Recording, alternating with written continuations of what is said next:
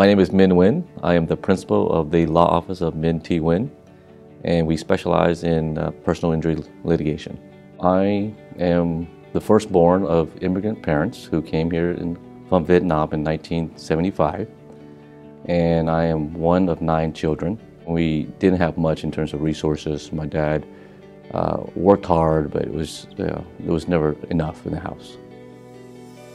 But my parents taught me the importance of education, and they emphasized that tremendously.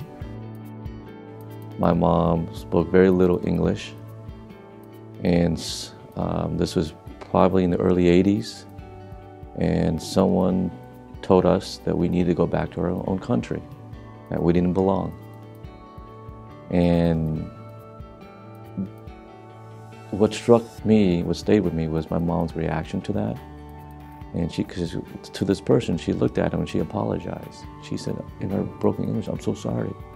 I'm so sorry." And that angered me. That stayed with me for a long time. And it wasn't until I learned about the civil rights movements, people like Martin Luther King, Rosa Parks, that I realized that there are people in this world that need a voice. And I want to be that voice. That's why I became a lawyer. And you see, it upsets me still.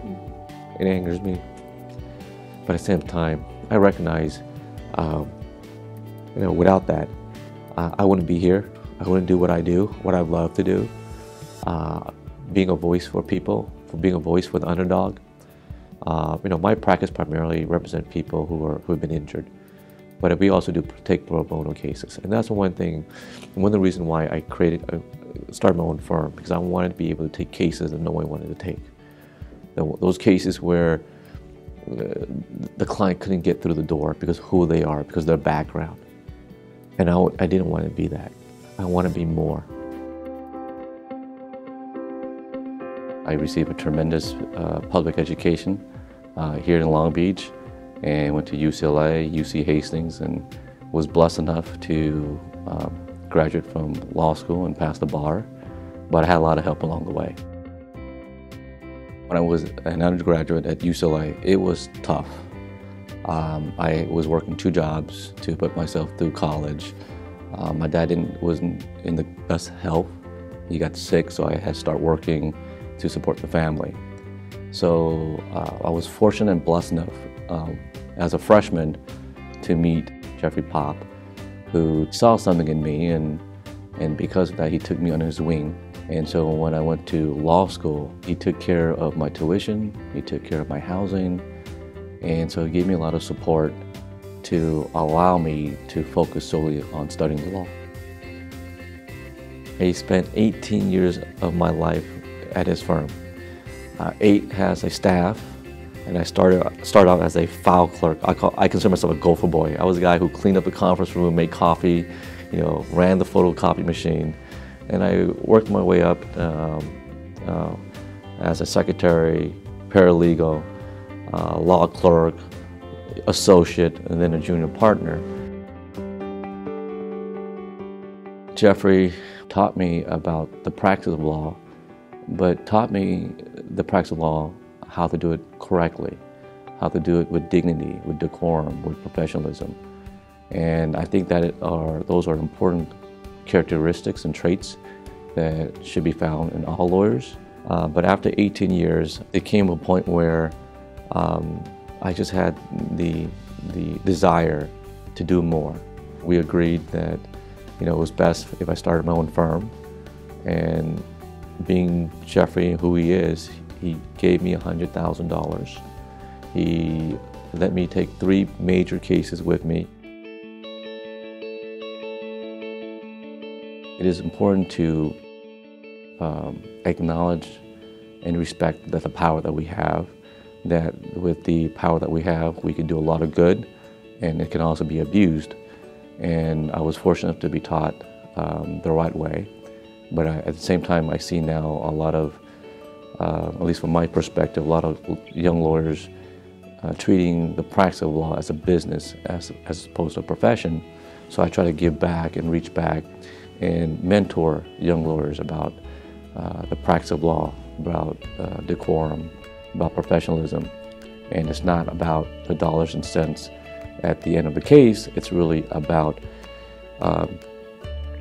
taking someone's confidence and trust during their darkest time, where they can come out and regain their dignity, get their job back, be able to support their family. And so I think that's an important part of what we do as trial lawyers.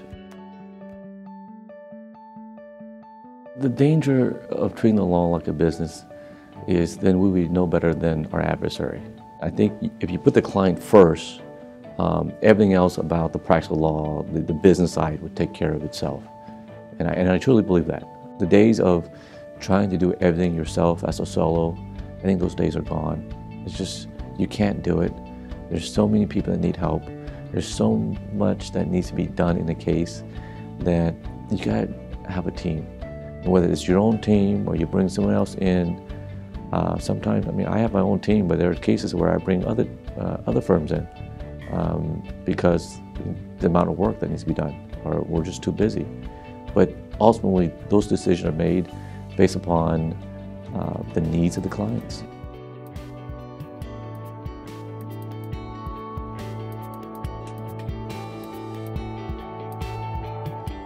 And sometimes I think, you know, when we're starting out, when we don't have the resources, those factors are set aside. The client's interests are set aside, and our own interests start taking over, and that's wrong. And we have to recognize when that happens, that's wrong, and that's when we need to reach out and ask for help and get people to help, because there's so many good lawyers out there who are so generous of their time, so generous of their resources, willing to help young lawyers, mentor young lawyers, to help out with a case, that it makes sense for everybody.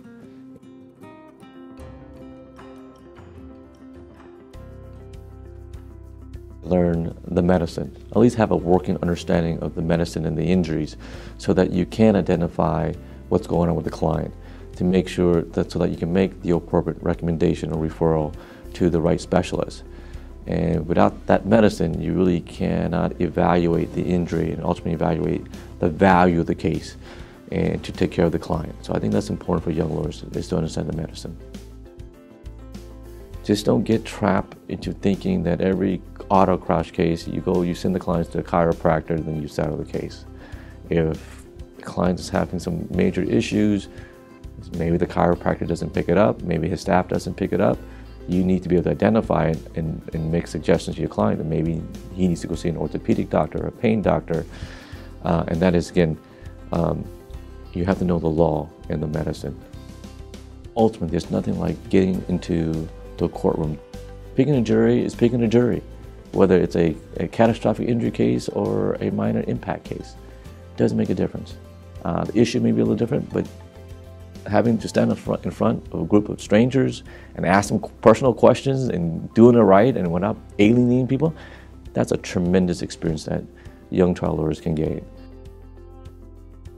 Because a lot of my training and a lot of my mistakes and my losses came in the courtroom, and I learned from that. And I think had I gone to a trial lawyer college, I could have avoided a lot of those mistakes. I love what we do. I love the practice. I love helping people. I truly do. And I love mentoring young lawyers, giving back whenever and wherever I can.